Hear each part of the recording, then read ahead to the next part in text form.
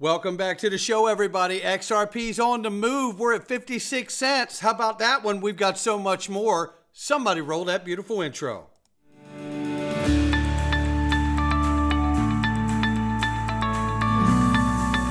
Digital Perspectives with Brad Kimes. Come on in.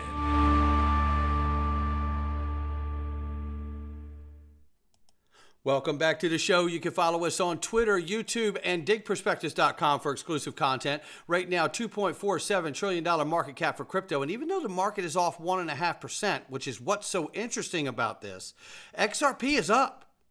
XRP is up. We're 55 cents, actually 56 cents on Fiat Link, as you'll see in a minute.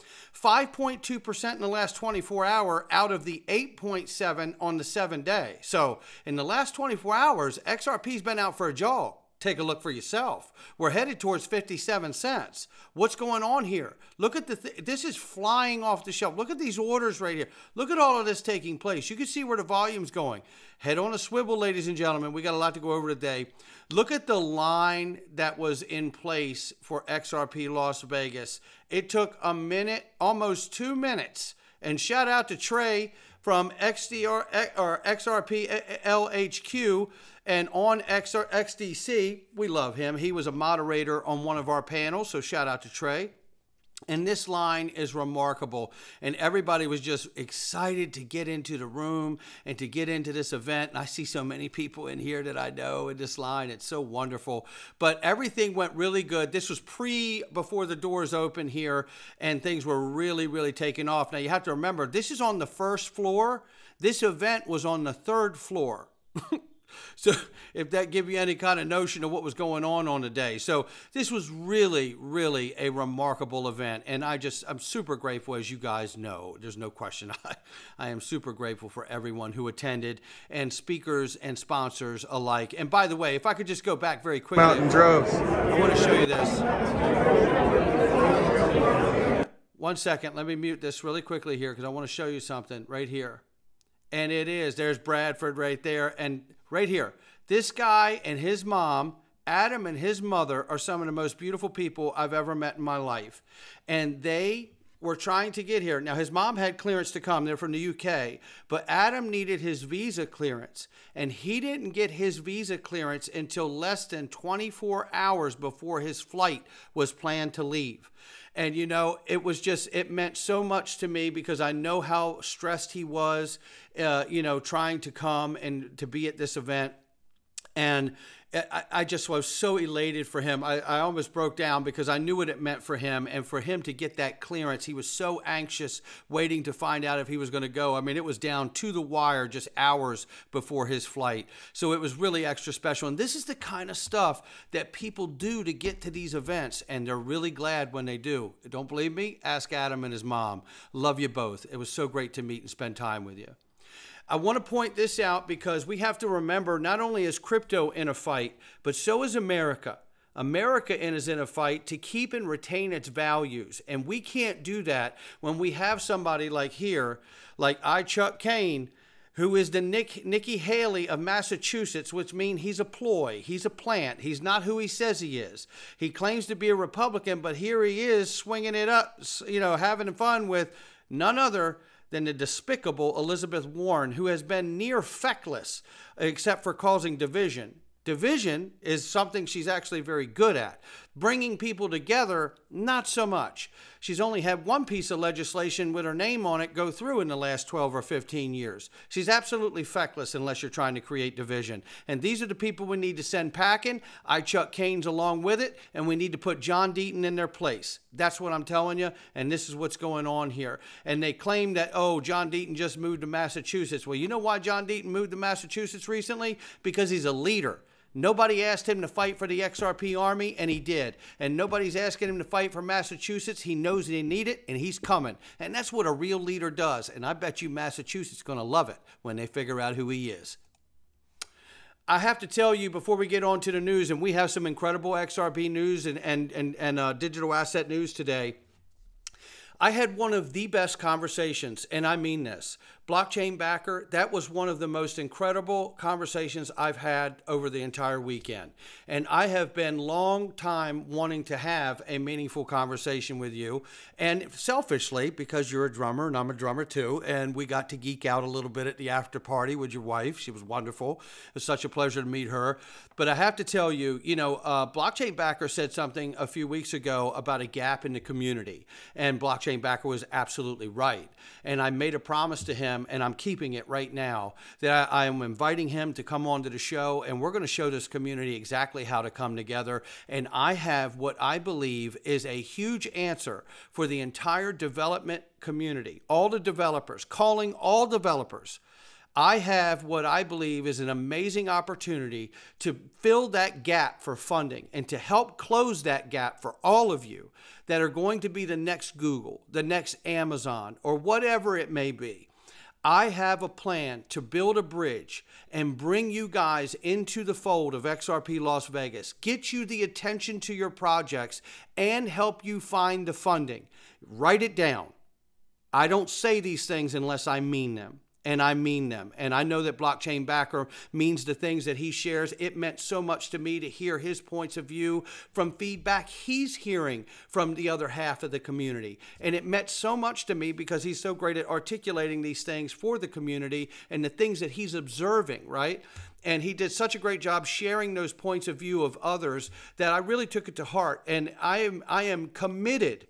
I am committed to helping close that gap. I want to say it. And we have the power of XRP Las Vegas, not just our channel here, but XRP Las Vegas that I want to bring to that commitment. And we're going to do it the right way. And we're going to make sure that we help mass adoption on every layer when it comes to this. I appreciate you, man. Look forward to him being on the show. This here is David Schwartz. We all know he's a legend. And you know what? This is a legend clip. Now, I'm not going to play the whole 11 minutes, but I do want to give you the first couple minutes because it's about automated market makers, and I know a lot of people have trouble. They struggle to understand these things, the concepts of how they work and operate, and nobody's better to say it than David Schwartz, and you'll certainly be more confused if I say it. So why don't we hear him break it down? Let's talk a little bit about the importance of automated market makers, also known as AMM. So what is an automated market maker? So an automated market maker is something that sort of adapts the time between buyers and sellers. These exist in many traditional markets. If you have a broker and you go to buy stock in a publicly traded company like IBM, there is a healthy order book of people who will buy the stock from you and people who will sell the stock to you. And there are professionals whose job is to make sure that that market exists.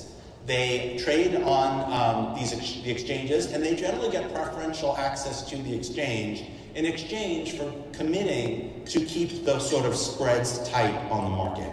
An automated market maker is the decentralized version of the same thing.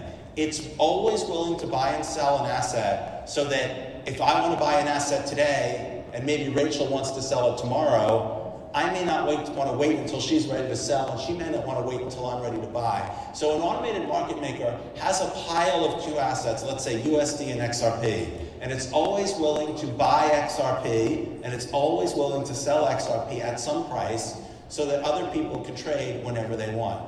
But there's another important thing about automated market makers compared to like the more traditional market makers. Because the automated market makers are implemented on decentralized blockchains, you can participate in an automated market maker not just by trading with it, but also by a sort of the equivalent of lending in assets. So remember I said the automated market maker has to have some USD so it can buy XRP whenever someone wants to sell it. And it has to have some XRP so it can sell XRP whenever someone else wants to buy it. And what an automated market maker does is it makes a return. It generates revenue from various different mechanisms, including the spreads on its trades. And if you lend it, your XRP or your USD or both, then you own a sort of share in the automated market maker, and you benefit from the trades that that automated market maker makes. And one of the things that I've noticed in this space is that a lot of ideas that don't seem that interesting from one side are very interesting from the other side. Like, for example, there are these lending protocols that are mostly so that like rich people can spend their Bitcoin without having like to pay income tax. That's not super exciting, right? Like you can borrow against it and that's not taxable, and like really rich people want to hold their Bitcoin, they've made millions of dollars and now they can buy groceries without paying taxes. That's not super exciting. But on the flip side of that is someone who's lending the dollars that has a very valuable collateral, who has a secure loan that they're making an interest rate on, and that person might have had no ability to get a return on their assets. The counterparties to the AMM traders, and maybe you don't care about traders and speculators and arbitrageurs being able to make money, but it's interesting that you have a way at a fairly low and well understood risk to get a return on your assets by participating on the other side of the AMM. There you have it. And I tell you what, I don't need to add a thing to it. It's David Schwartz. You just got it the way it is. The only thing I would say is what's so exciting here is that the bigger the TVL gets in these automated market makers, you know, to supply the market with the ability to make transactions without having to go to centralized order books, the more amazing this becomes, because that's the vision. That's the vision. And we're watching this happen. I'm super geeked out excited right now. I really am. But you know what? We got to pay attention, because this is what has happened to the old system. I want you to listen now to Jared Bernstein. My God, shout out to Chad Steingraber and Radar Hits for this one. This is the chair of the Council of Economic Advisors president for President Joe Biden. Jared Bernstein, I want you to listen to this. And I want you to tell me about what's going on here. This is our U.S. government can't go bankrupt because we print our own money currency. I can't even. This is unbelievably hilarious and scary, I might add, Chad, right? Give Chad a follow. The U.S. government can't go bankrupt because we can print our own money. It obviously begs the question, why exactly are we borrowing in a currency that we print ourselves? I'm waiting for someone to stand up and say, why do we borrow our own currency in the first place? Like you said, they print the dollar. So why does the government even borrow? Well, I mean, again, some of this stuff gets, some of the language that some of the language and concepts are just confusing. I mean, the government definitely prints money, and it definitely lends that money, which is why the government definitely prints money, and then it lends that money by selling bonds. Is that what they do? They sell bonds. Yeah, they sell bonds, right? Since they sell bonds and people buy the bonds and lend them the money. Yeah. So a lot of times, at least to my ear with MMT, the language and the concepts can be kind of unnecessarily confusing, but there is no question that the government prints money and then it uses that money to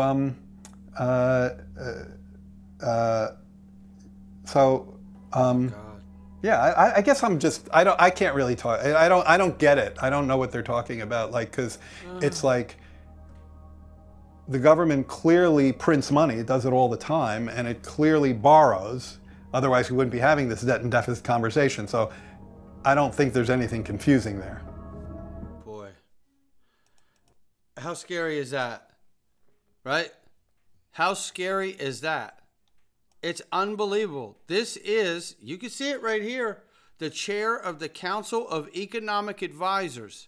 This jackass can't even explain money printing and borrowing the own money from the country. My gee. This is why, you know, I get excited about automated market makers, because I know that they got a bunch of people out here that are absolutely crazy. They don't know what they're doing. Well, not crazy, but they don't know what they're doing. They're not fit for the role. That's the bottom line. They're not fit for the role. This guy can't even explain the basics of the monetary system, for God's sakes. Something has to be done. And in order to get a new financial system, there's going to be a combination of precious metals, gold, and commodities alike in order to bring all of this together.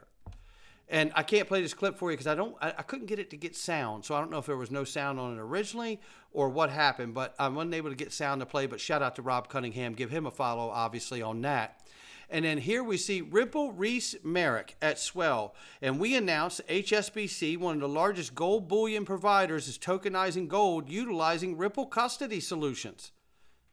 This is why we have a gold panel, because we know there's going to be this huge cooperation between using precious metals and commodities to underpin the new financial system. Don't believe it. It's still true. Listen to Ripple's Reese Merrick. You know, at Swell last in November, we were able to announce that HSBC, who are the large bullion provider globally, one of the largest bullion providers globally, are tokenizing gold, right? And they're utilizing our custody solution to do so. So, you know, that one. Pardon, sorry? The Luxembourg. Exactly. So we acquired Metaco, grade enterprise grade custody solution, working with top financial institutions, and from our perspective, it's been a win-win, both taking those customers forward, expanding the business, and being able to drive new business there. Wonderful. And it is happening. That's proof that it's happening. And let me tell you something else. I got to meet this OG right here. If you ain't giving him a follow, it's Bank XRP. What a beautiful guy, and what he has done for so long for this community. My gracious, man. And to finally close that gap and get to meet, and I got to spend time. Look, I got to be honest. I was fanboying a little bit. I've been following Bank XRP since before I was even a YouTuber, man. So, for a lot of people, there's like a big deal to meet you or DAI or other, Mickle Markets or Zach or all of us, right? But it was extra special, man. I got to meet Bank XRP, you know what I mean? But I got so jacked up, I forgot to get a picture. So, Bank, we got to fix that. It happens when you get a little starstruck, you meet somebody, you're like, you know what, shit, now I forgot to get a picture. So we'll take care of that, Bank, I promise. I promise. Ron Hammond, shout out to him, being asked here about all of what's going on in the Ripple versus SEC case. Take a listen to this. And this is really, this sets everything up where we're going for the rest of this video. You're going to want it. Where would it be good for the crypto industry as a whole? Where would that fine have to land to say, okay, that's a good win for crypto in general? But I personally am not a legal expert here, so I won't pontificate on like what the penalty should or shouldn't be. But at the same time, the industry's playing offense, and I think that's good to have. And Ripple, to their credit, was the first one to play offense and fight the SEC and show that it's possible. But it's crazy how much money that these companies have to spend to defend themselves. And again, if Ripple does get a fine or not. But the amount of money, and again, we're talking in the tens of millions, hundreds of millions sometimes to defend themselves. That's what it takes to operate in the United States. And that's a really sad reality. And I think that if Capitol Hill understood that a little more, I think it'd be at least a wake-up call to do something here, because the only folks getting a lot of money out of this is the lawyers, and we have some really great ones, but at the same time, it's crazy how that's how it costs of doing business. It's just how much legal battles you're going to fight here, whether justified or not. I think Ron's got it right here. And, obviously super sharp, man. Ron's so smart. Look, he's pointing out the obvious here, that this process of just, regulation by enforcement is crushing the companies that don't have the money to fight. And that's a part of the attack mode. That's the reason the SEC is doing this, so they can crush the smaller companies that can't afford to fight, and they just scream, I want to settle. I talked to a former securities litigator that said that about their own clients even.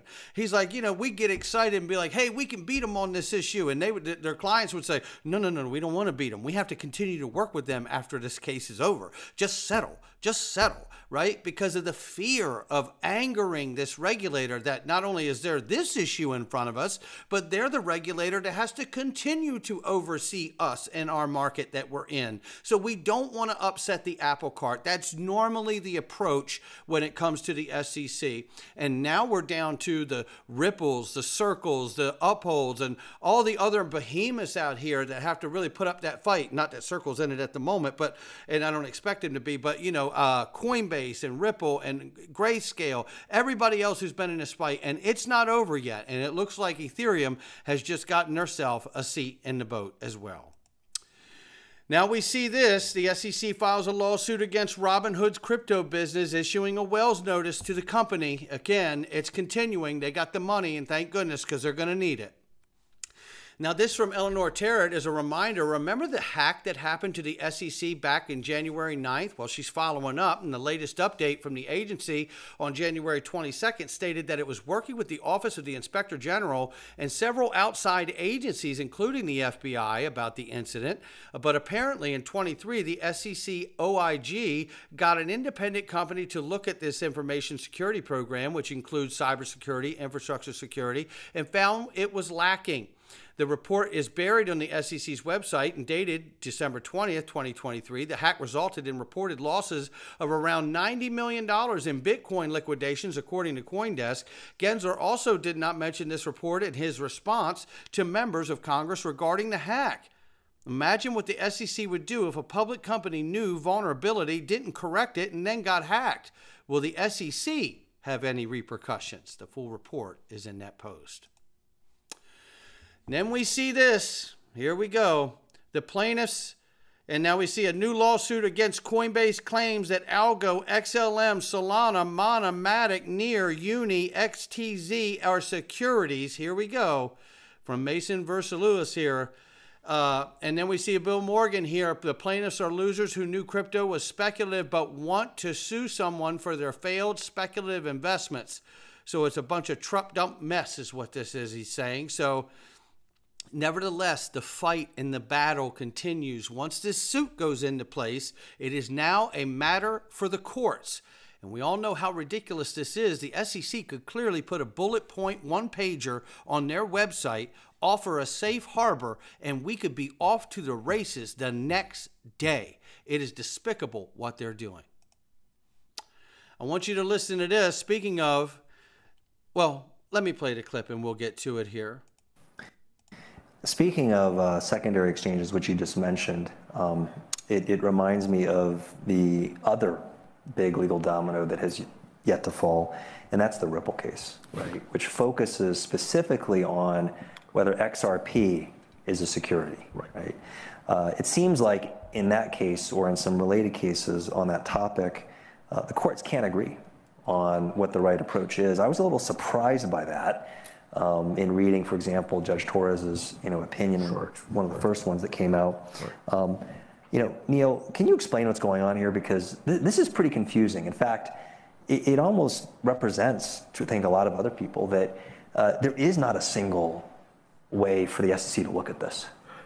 Yeah, I think you're absolutely right, Ming, that this has been an area of judicial disagreement. And it's funny because all three of the judges who are relevant here are in the Southern District of New York. So in a single federal district, the judges can't agree on what how these secondary trading how the secondary trading of crypto should be treated.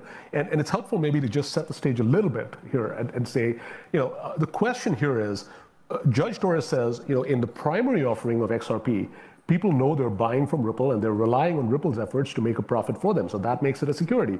But when you're buying on an exchange, you don't know who you're buying it from.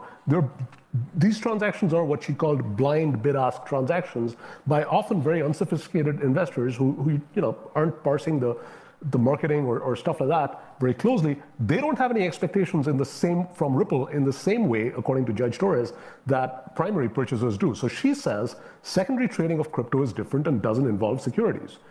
But then you've got Judge Rakoff in the Terra case, which involves Do Kwon, and then you've got recently Judge Faya in the Coinbase decision, and they both take the view that no, if you look at the amount of marketing that these crypto companies are doing and the kind of marketing they're doing, they're reaching both primary and secondary investors, and so secondary trading of crypto is also securities trading, and so they disagree with Judge Torres. So I think it's inevitable that this is going to go to the Second Circuit and maybe even further. And maybe even further means the Supreme Court, as we've said. Who knows? But so there's a lot left to go in this particular decision. Just like with Coinbase, I think you could see it go all the way. And I think the other thing that I would sort of say here is that the SEC doesn't see I think the SEC doesn't necessarily see the Ripple case as being a failure of its theory that secondary trading of crypto is securities trading. They just see it as maybe we couldn't put forward the evidence sufficiently well to convince the court, and we'll fix that at the Second Circuit level. So, you know, again, just to echo Dax, lots of litigation left. Lots of litigation left. And that's why I believe where they're mentioning the idea of or at least the understanding that you have these disagreements within the same circuit about how this stuff should be looked at, viewed, and treated, right? So this is one of those things that goes to appeal, and if it doesn't get solved there, it's going to the Supreme Court. But that doesn't mean that Ripple can't continue to grow. It doesn't mean that XRP adoption can't continue to grow. Of course it can. And we're going to do everything from this channel to do that, as well as affect policy for the entire crypto space so that America can continue to be a leader in the fourth industrial revolution. Right here, we see very quickly before we get out of here, boy, do I like looking at these charts with XRP moving today. He says, Eggrad Crypto, give him a follow, 53 to 58 cents, and we're close to it, right, is crucial. Recent weeks show a strong base forming, hinting a potential bullish run starting at 58 to 58 cents. We're at 56, ladies and gentlemen. 63 to 70 cents make a sentiment shift. Monitoring this range volume provides insight for seizing price opportunities and managing risk. 75 to 85 cents will signal a start of a bull run if we close it above weekly. And it says here, a monthly closure will mark the end of an era below $1. Did you hear that? Let me read that part again very quickly here.